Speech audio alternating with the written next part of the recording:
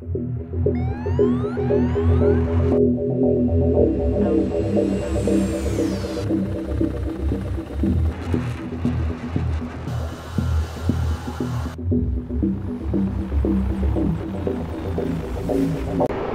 what's up everybody, synicalmanor here, and today we're going over some radar and how to lock up air-to-air targets with the Mirage 2000. So, I've got the plane in active pause, just to go over a few things with you here. You can see here on the left side, we have our radar. We're going to go ahead and turn that to a mid so we can, because we just took off. We're going to turn that to a mid so our radar is active and you can see it going back and forth there. Go over a few things with you here. You can hit this switch here, that's your radar grid selector, and you can go into like a kind of a square, more modern jet look if you want to. I just leave it to the default because that's what I'm used to in this aircraft. You have your scan selector here, like your 60, 30, and 15 degrees. You have your range, and you have your bar scan, 4, 2, and 1. And there's other, I think it's this one. Oh, your memory selector, you can check that. There is a ground targets here, you know, it'll do a ground scan, things like that. I generally leave the radar as it is, because you see with your, let me get where you can see it here, it starts out in 40 miles. If you take your TDC and you move it up, you get it, you know, it goes up 80 miles, or it goes down 20, 10, 10 being the lowest. Or I've also got a, my range selector is set to a turn dial on my throttle.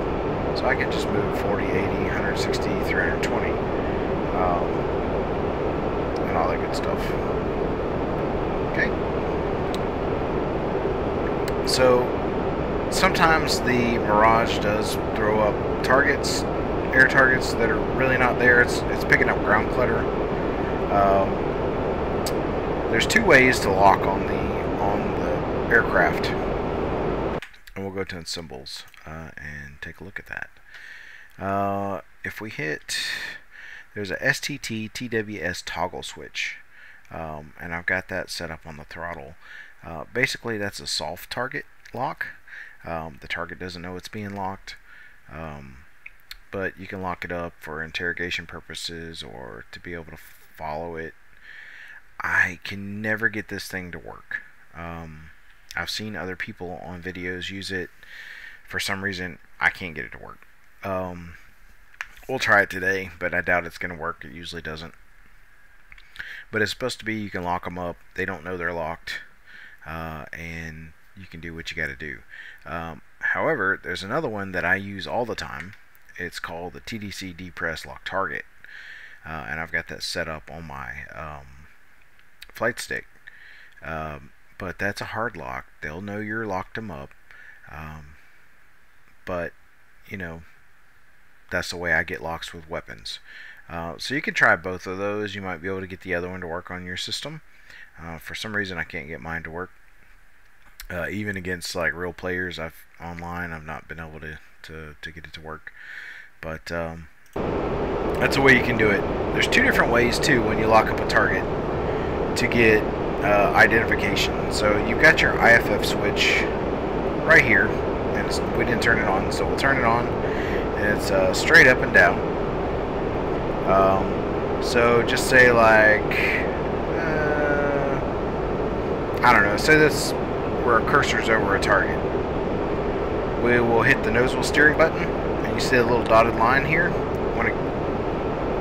That will identify that one aircraft. If you have multiple aircraft, so you're playing online or whatnot, you can turn that IFF switch all the way to the right, and you can hit your identification switch, and it does everything in the radar. So it'll identify everything.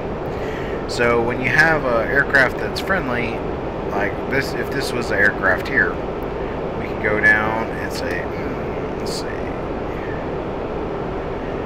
they're disappearing. It's just ground clutter. It's picking up, but it'll have like a little diamond here at the bottom of the aircraft if it's friendly. If it doesn't have any diamond once you identify it, it is an enemy. So I usually leave it up in straight up and down position because I do one aircraft at a time. But it's up to you how you want to do it.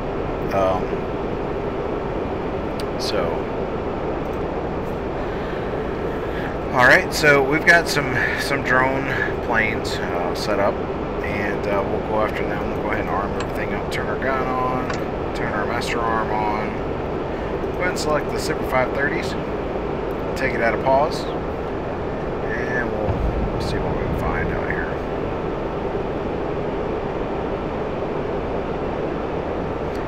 So the Super 530s I think are good for about, I want to say you can fire from 30 miles, because they're a Fox 1, but generally I can't lock anything up or get a tone for about 10 to 15 miles. But I guess if you had enough altitude and you were coming down on the target, you could probably get that lock. Alright, so we got some targets over here. Just going to turn into them. We're going to lock them up. That's a hard lock, by the way.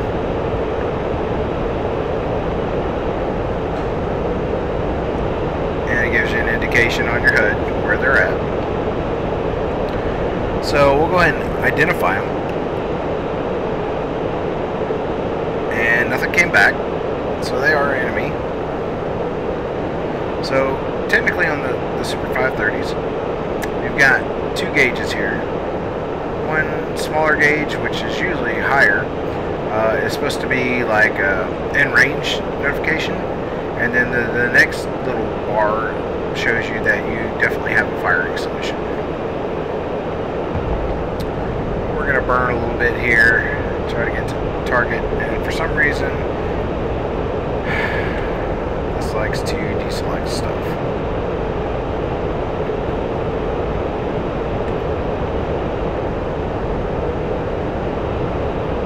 There we go. There's a guy, and I can't unfortunately remember his name on YouTube. He's got a it's the Mirage 2000 for Dummies, basically. It's the name of his videos, and he's got really good radar information. I'm sorry, I just don't use it as far as the other modes to really be able to tell you about it. But the air-to-air stuff is pretty good. Alright, so we're coming down to that next bar here. So we're 13 miles out. We should have a shooting solution, but it won't allow me to launch, so gotta get a little closer here. I think it's just because we're climbing and everything is why it's doing that. The Mirage can be a little quirky sometimes. Pull up.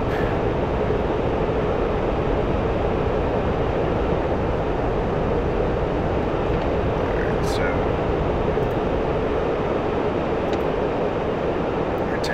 our centerline tank is empty. Pull back on the throttle.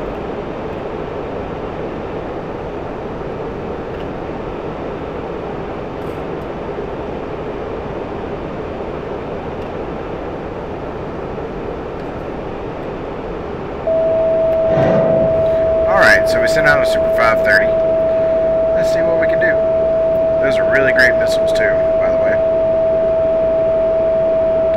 It's tracking. Yeah, it is. It's turning into it. See that second tone? That's a definite hit. Definite hit. So we missed him on the first one, as you can see. We missed him. And we're going to switch over to the Mavericks.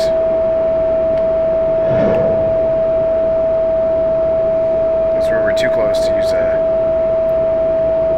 Super 530.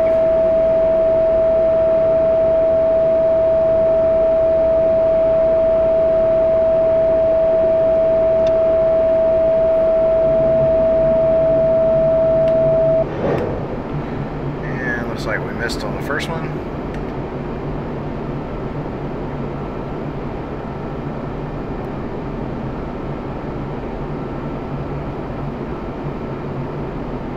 We did hit on that one. And he's going down. Track around to these other guys. And we'll go to guns. So the way the guns work is you've got a lead. We'll try to lock him up real quick.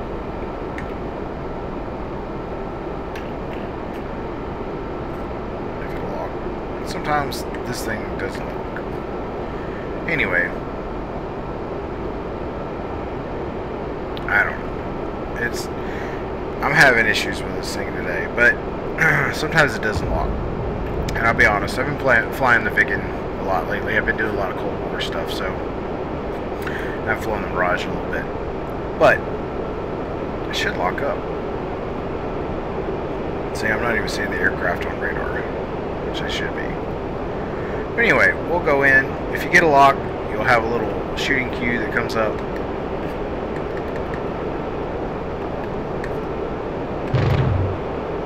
There it goes. If you put that little cue,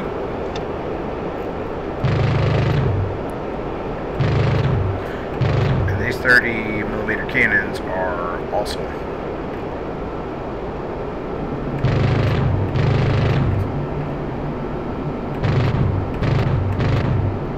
Try to take out the engines. There we go. Getting a little slow there.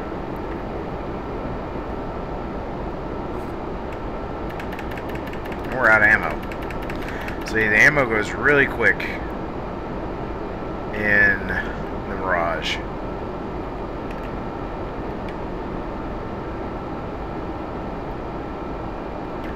Really quick.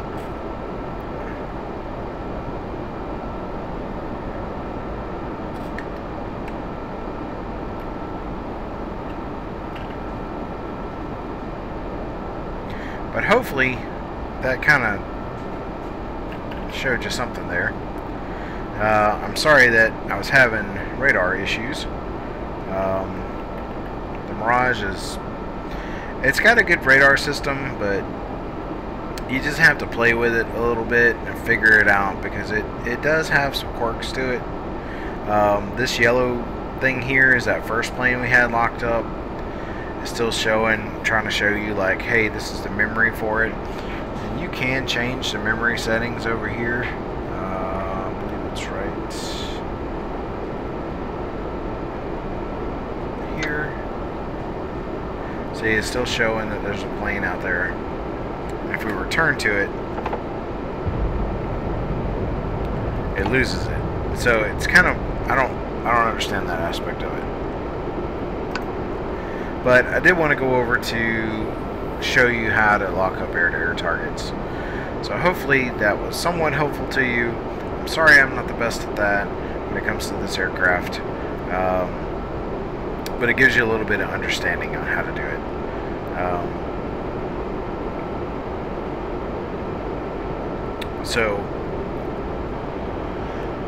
Remember to like and subscribe, and send me some comments on what you want to see next. I don't know of a whole lot left to show on the Mirage. We've kind of basically gone over everything so far.